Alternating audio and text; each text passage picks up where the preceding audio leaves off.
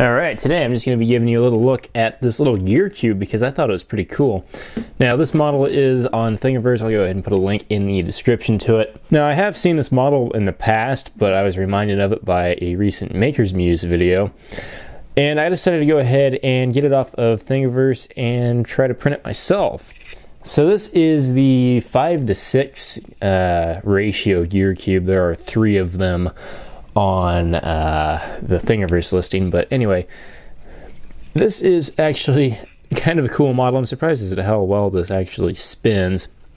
You can see my parts aren't completely perfect. There's some kind of messed up looking bits in the gear teeth there, but it turns and it continues to turn, and it'll eventually turn back into that cube. Now it is kind of hard to turn, unfortunately.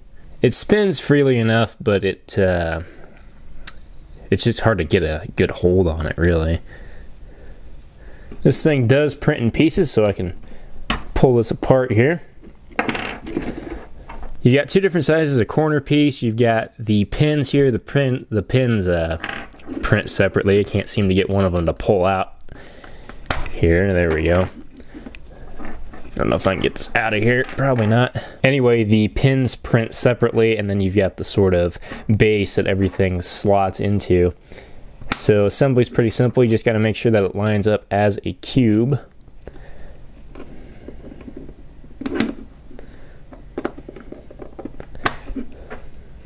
And they just snap together like so.